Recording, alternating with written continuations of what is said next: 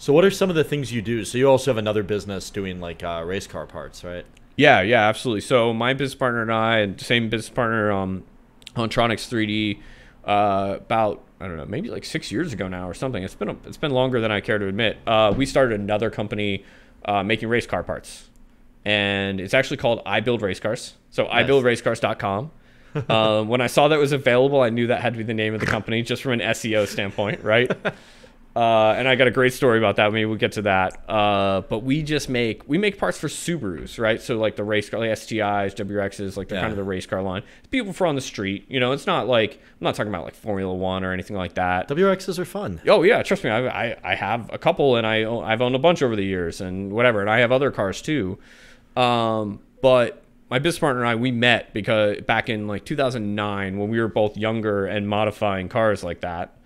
And both being design people and both being engineers, we would look at our cars and be like, I need a piece that does this, and we would just make it, right? I mean, like, you know, that's the perk of being an engineer, is that you can see something and see a need for it and just make it.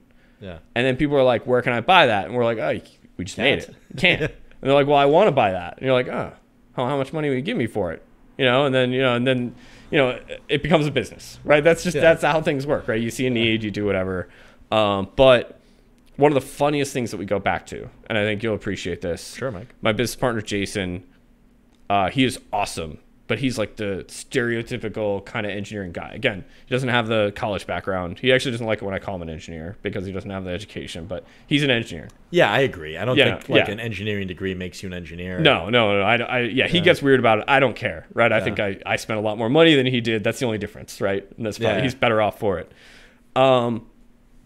We were friends at the time, and so I started this company, and we had both kind of produced products for other companies and done whatever in this space, in the automotive aftermarket space.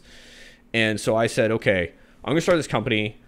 I went on Hover, I looked up a bunch of .coms, I found ibuildracecars.com, and I was like, that sounds great. I'm gonna do this company, and I said, I want you to join me. I know the parts you're making.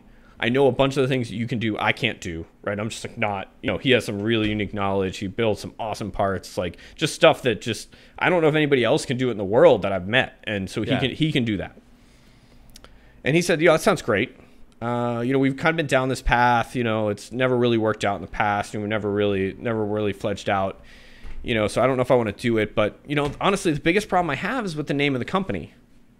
And I said, what do you mean the name of the company? I said, it's great. Like it's ibuildracecars.com. Who doesn't want to build race cars, right? And he said, yeah, but we're not building race cars. We're making parts. And I looked at him and I said, I get that. I said, but it's okay. It's the name of a company. It's like, it talks about it. He's like, yeah, but we're not building race cars. And he it took him a while. So I started the company without him. Nice. And for 6 months, I was like, dude, I'll give you half the company. Just come and join me. And for a while, he just couldn't get over the name because we weren't actually building race cars. We were making parts. And he didn't think it accurately described exactly what we were doing. and we laugh so hard about it now because we were friends before, but now we've started 2 companies together. We've done all this stuff, right? So we're way closer together. And we laugh about it on how his perception and my perception, where I was looking at SEO and I was looking at, like how people perceive it and kind of the feel of it. And he was taking the engineering line of like, that's not what we do.